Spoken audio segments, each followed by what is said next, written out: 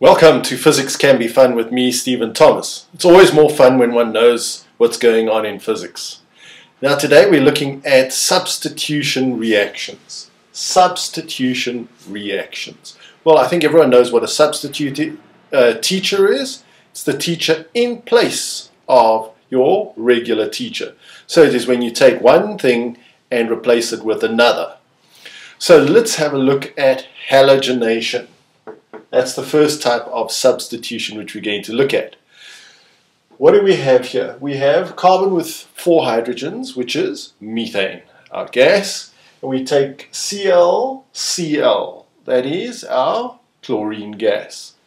And in the presence of ultraviolet light and or heat, it becomes, now look what's happened, that hydrogen has been substituted by a chlorine. So chlorine is the substitute for a hydrogen, and what happens to that hydrogen? It combines with another chlorine, with the other chlorine, and it forms hydrogen chloride. So we've taken this thing and substituted a chlorine in its place. Let's just have a look at how this might occur with our marshmallow molecules. So there is our methane, 1, 2, 3, 4 hydrogens. Here is our chlorine with 2 chlorine atoms. We're going to pull out one of the hydrogens. We're going to break apart the chlorine, put it in place of the hydrogen. There's the substitution. And we're going to take the hydrogen that was pulled off and place it there. So there we go. HCl is our one substance, HCl, and our other is our methane with a chlorine, or 1-chloromethane.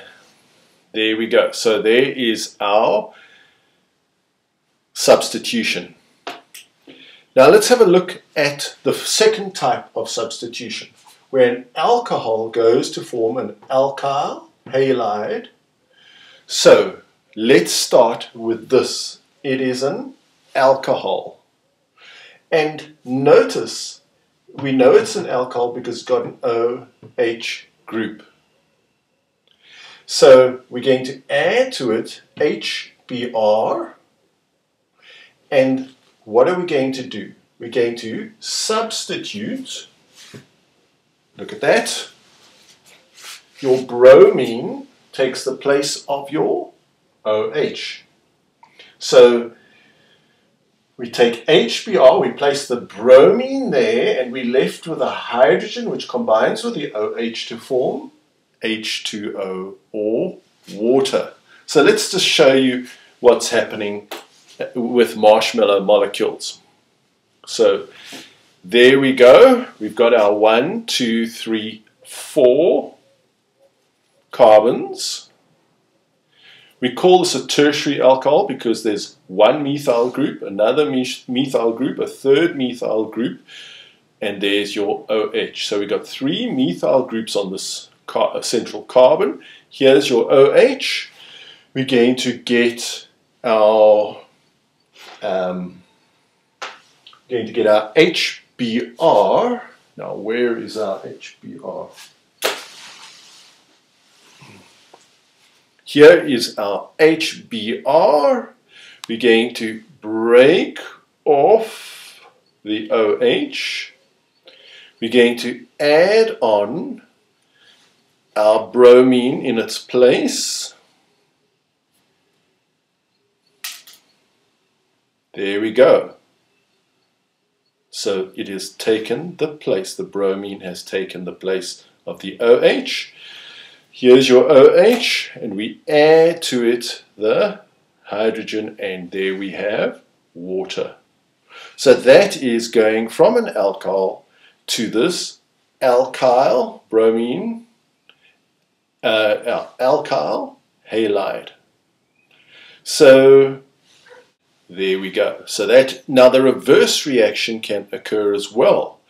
We could have gone from this, remove the bromine,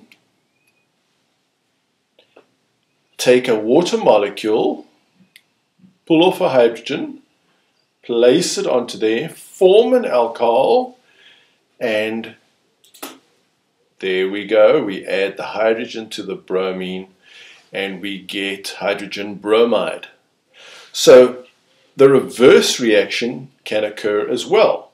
So we have to look at what conditions will favor going this direction, and it requires heat to form this plus water, that plus water. The reverse reaction also requires heat, and it requires an excess of water.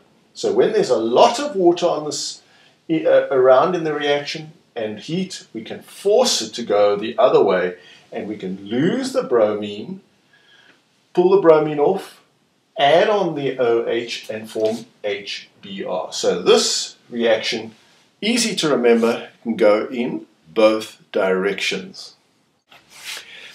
Now, just as a last matter of interest, we could have done this reverse reaction with sodium hydroxide instead of water. So if instead of HOH we had NaOH, NaOH with concentrated or strong sodium hydroxide, caustic soda, we're going to again get OH onto this. We're going to get the same substance, but instead of an H here, we're going to get Na, sodium bromide, NaBr. So it's almost the same reaction as with taking water and adding it to this and getting that. We could take sodium hydroxide, which, notice the similarity to water, and we get a similar product, except instead of HBr, we get NaBr. And that takes place not in the conditions of excess of water, but in conditions where we have strong sodium hydroxide. That is a substitution reaction. Notice there are no double bonds being broken or formed here, which was different from our addition and our elimination reactions where we had double bonds involved.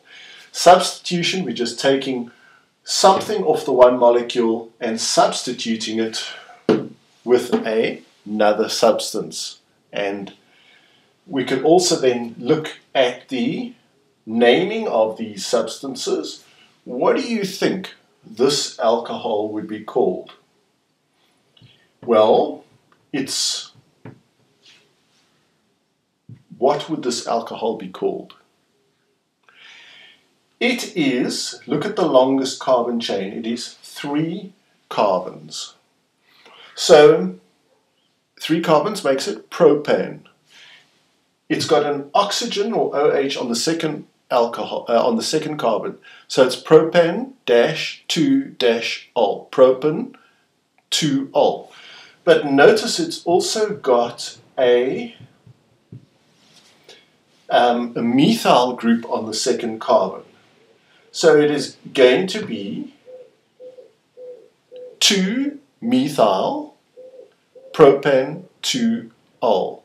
2-methyl on the second carbon is a methyl group. 2-methyl propan 2-ol. And what would this be called? Well, what is it? It's a alkyl halide. So it is going to be 1, 2, 3 carbons. It's going to be propane, because there's single bonds. But on carbon number 2, it's got a bromine. So it's going to be 2 bromo. And it's also got a methyl chain, 2-methyl propane. So it's 2 bromo, 2-methyl propane. And that is the names of these substances. And what would this be? 1-chloromethane. So that is our substitution reactions.